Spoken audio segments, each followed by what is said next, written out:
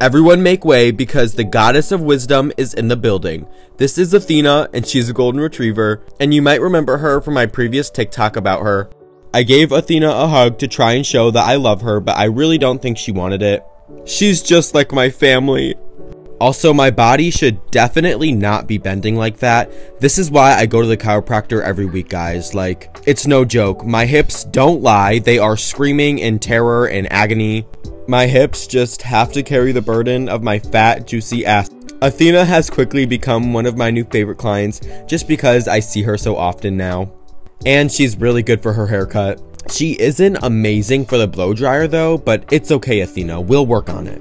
Her being the goddess of wisdom, you think she'd be wise enough to not smack her best friend in the face?